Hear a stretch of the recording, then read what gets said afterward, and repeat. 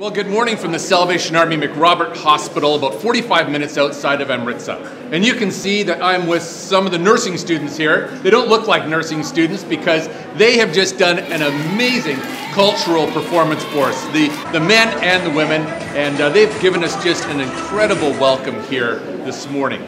The MacRobert Hospital was established in 1926. It's a 110-bed general hospital, but it also specializes in ophthalmology. And that's very, very important for the people in this community and the broader work that the Salvation Army does.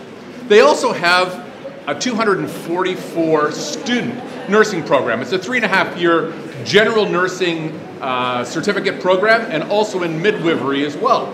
And it's a co-educational program, men and women, and you can see not only from my friends here, but if I can get my cameraman just to turn around and scan for a second, you'll be able to see all the students behind us. And this is just a selection of some of them here.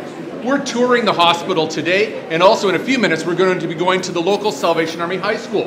And there we're going to be greeted by the students. But you can see the Salvation Army not only has a rich heritage here, but also is involved in the community in a very intentional way. And the lives of these nursing students will impact people for years to come. And we've talked about the importance of health and learning and life balance. And I wish that you could have taken part, as we did here this morning, and celebrated the dancing and the cultural festivities. So that's just another update from the Punjab. We're having a great time as we crisscross India, learning about the Salvation Army and about this rich land and heritage.